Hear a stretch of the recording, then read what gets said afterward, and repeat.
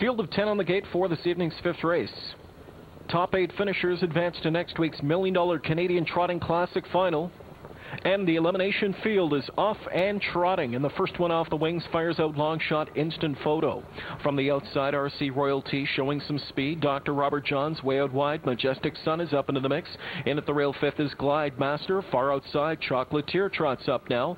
Towards the inside from in seventh as they make the bend into the first turn. Grabbing a seat there from seventh is Bacardi Lindy. In behind that one is Bertil Primo. Then it's back to Was It a Dream? And the early trailer is Enough Talk. In the opening quarter fired in 27-3, and it's RC Royalty trotting the field into the backstretch for Mr. Daly, leading by 4 open lengths. In that pocket spot from second, Instant Photo rushing up on the outside third now. Chocolatier is on the attack for Ackerman, and it's Chocolatier to fire to the front.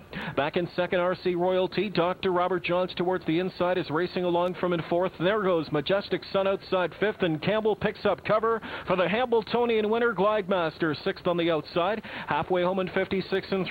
But it's Chocolatier reigning supreme up front for Ackerman by 2 lengths. In the pocket spot, it's RC Royalty from in second. Backpedaling to third is Instant Photo. Majestic Sun, the outside fourth.